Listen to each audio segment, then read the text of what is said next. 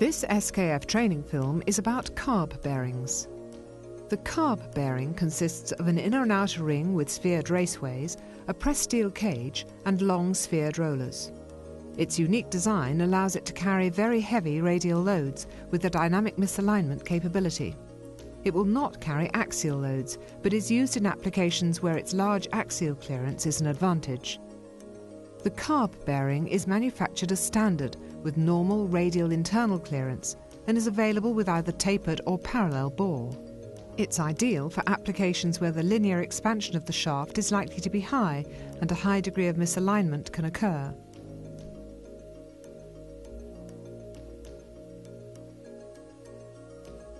CARB bearings are commonly used in applications like the non-locating side of paper mill drying cylinders and industrial gearboxes. Here, their unique construction easily accommodates expansion and contraction due to heat variations. These bearings are not designed to take axial loads. The most common way to dismount a CARB bearing with a cylindrical bore is with an industrial bearing puller.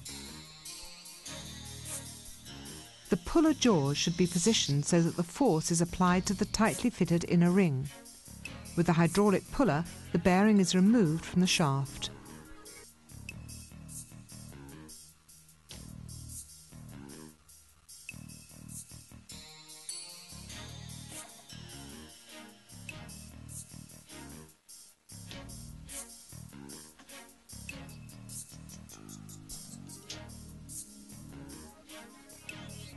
In applications where the CARB bearing is mounted on the shaft by means of an adapter sleeve, a hydraulic nut is mounted on the sleeve in reverse and secured against the lock nut on the shaft.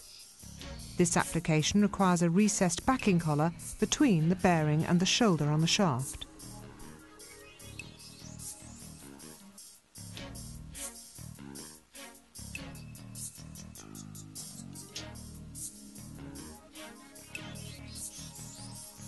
The hydraulic nut pushes the adapter sleeve back along the shaft and under the recess, thereby breaking the interference fit.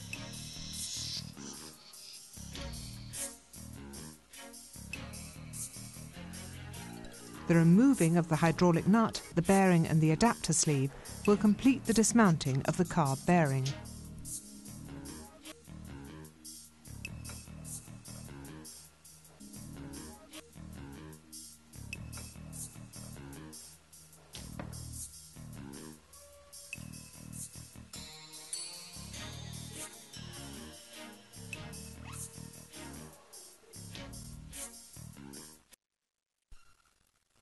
For the mounting of the CARB bearing with a tapered bore, an adapter sleeve will be used.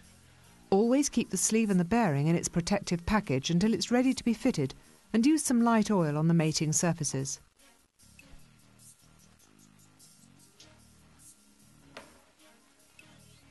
The most frequent used method for mounting a CARB bearing with a tapered bore is the use of the SKF axial drive-up method. This method uses a specially manufactured SKF hydraulic nut, modified to accept a dial indicator. It's used in conjunction with an accurately calibrated pressure gauge mounted on the pump. From values obtained from the SKF drive-up tables, the bearing is initially pushed onto the sleeve until the predetermined amount of drive-up pressure is recorded on the pressure gauge. This has established the start position for the drive-up.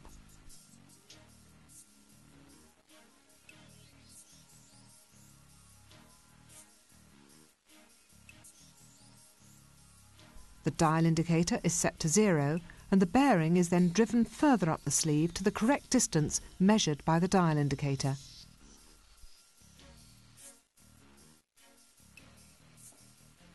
After removing the hydraulic nut, place the lock washer and lock nut on the sleeve.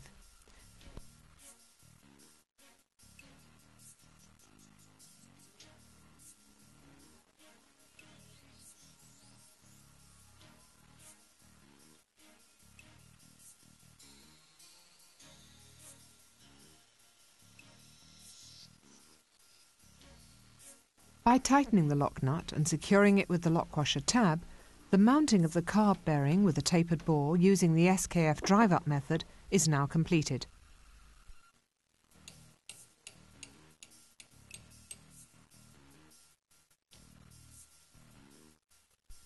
The most common method of mounting a carb bearing with a cylindrical bore is with heat. Heating the bearing expands the inner ring enough to slide over the shaft despite the heavy interference fit. SKF provides a wide range of bearing induction heaters for this purpose.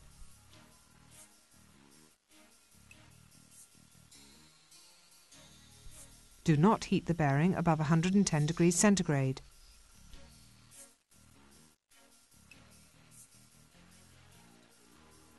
Always use protective gloves and hold the bearing against the shaft shoulder until it cools sufficiently to grip the shaft.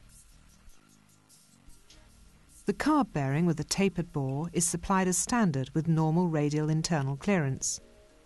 When the bearing is driven up its mating seating, take care not to remove all of the internal clearance by driving it up too far, because this will impair the performance of the bearing and dramatically reduce its life.